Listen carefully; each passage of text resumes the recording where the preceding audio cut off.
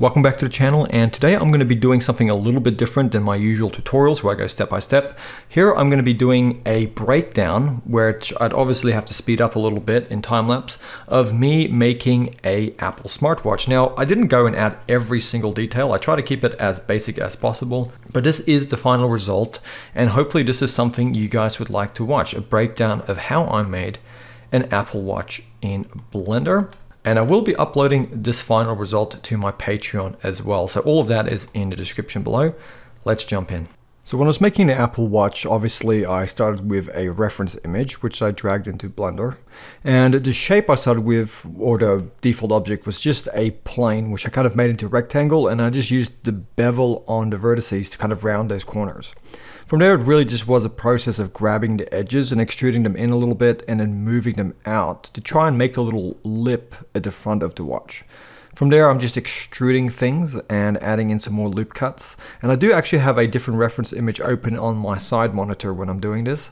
So I'm not just trying to purely look at the front. So that's always a good thing. Multiple reference is really important.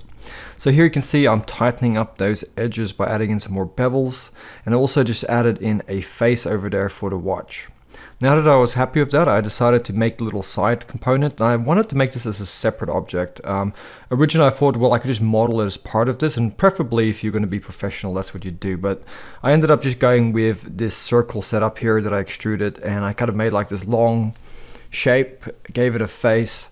And then once I was happy with it, I decided to add in a cylinder, which I would set up as a boolean to cut out the little dial over here. That's not the dial yet, but it's just kind of like the cavity where the dial was going to sit into. And this was kind of like a part where I had to really adjust the little end bit there just to get that the dimensions to kind of look similar to the reference. I tried adding a bevel here and then I tried remeshing because those corners there were a little bit sharp, but I decided just to leave it and just go with auto smoothing. I then added in a cylinder, which I gave some rounding, and it was a little bit tricky to get it just right, but I eventually figured it out. And then I was adding in the little decal here, which is just kind of like this loop gouge. It kind of goes around in the end. And then the trickier part was figuring out how I was going to add the little grooves. And instead of modeling them, I decided I was just going to use an array modifier, and I was going to offset it with an empty. So this is messy, but you know, I thought I could get away with it in this case. So I tried messing around with it at first. I don't know why. I've done this a million times, but it was struggling a bit. And I ended up figuring out I needed about 16 of these guys to really make the threads. I tried 8 at first, just didn't look right. And then once I had that, I just had to kind of adjust the shape of these little cutter objects just so the cavities would look correct. And then I just actually duplicated the main dial to use that as a cutter object for the watch body, because this little dial here has to sit inside of the watch body. So it didn't look quite right. So once I had cut that out, I proceeded to just finish off the little dial here.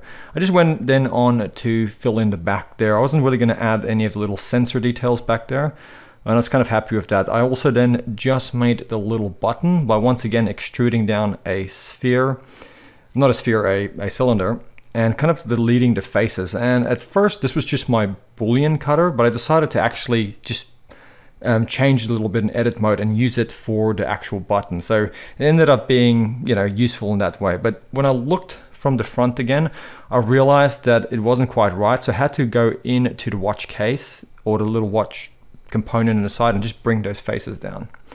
And here the watch body was kind of really getting to the point where I liked it. And I decided before I go too far making the watch handle, I was going to quickly put some lighting on it. And at this point I was kind of really curious. I couldn't help myself. I just wanted to kind of see what this would look like with some materials on, and sometimes that can help me catch some errors that I wouldn't have caught anyway. So I added some basic area lights, just gave it a material that I thought kind of best matched what I saw on the reference, which is just kind of like a pretty much a metal with the roughness turned down a little bit. And I gave the watch face its own material, and I just used the projection mode in the UV editing, and I just gave it the actual reference image. And that was kind of like a nice little cheat there. And then I just adjusted the lighting until I was happy with it. And this was kind of like, you know, where I realized, okay, this is going to work. And I was kind of really happy with the results at this point.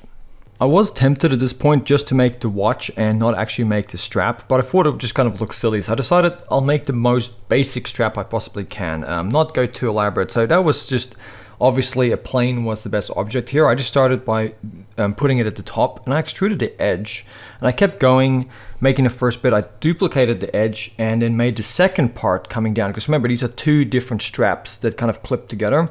And then it was just a simple matter of using proportional editing to kind of make it match. And here you can see I'm adding a solidify modifier. I really didn't want to do too much modeling here, giving it some thickness. And then I was just extruding the end here to make kind of like a little bit where the thing that kind of clasps would sit there and there, the little metal buckle. And then just some more adjusting. Actually, I added two subdivision surface modifiers, like one subdiv, a solidify, and then a subdiv.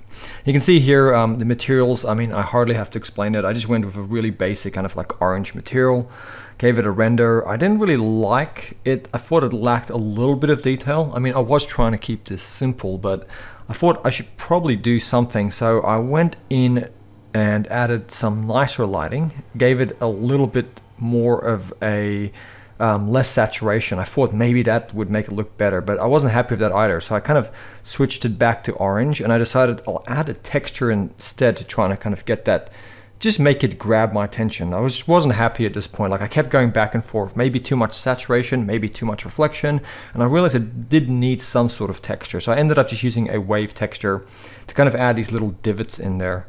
And then I was just, you know, playing around with it. And this is kind of like one of those things I encourage people. Like, if you're having fun when you're working in Blender, just try and experiment till you kind of like what you're seeing here, especially if you're not making an official kind of product for a client.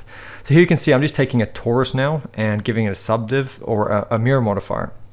I'm going to use that as the little clasp that sits in here. And once again, this is all about keeping it as simple as possible.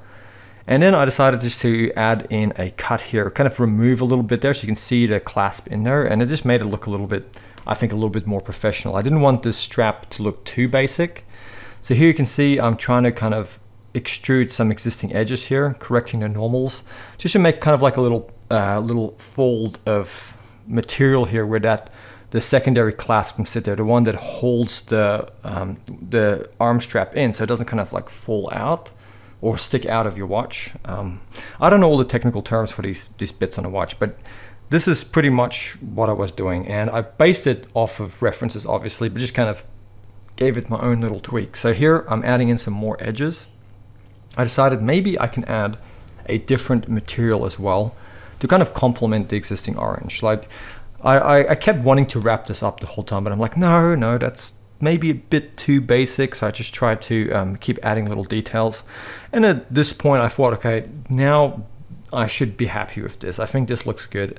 And it ended up being what I kind of stuck with. So here is the final result. I hope you guys have enjoyed me taking you through a little breakdown of this project. By no means is this a full-blown tutorial. I just thought maybe this would encourage you guys to kind of give it a shot. Go ahead and model a smartwatch. You'll probably really end up enjoying it. It doesn't have to be an Apple Watch, it could be, you know, Android or whatever. But I think I'm gonna call this done for now. I will try and upload this final model to my Patreon so you guys can check it out, have it if you want, for those of you who are on Patreon. And definitely check out my Skillshare as well. You can join for free for 1 month, and I have a ton of awesome courses on there, and so do a lot of other 3D creators. So I'll see you guys next time, and thank you for watching.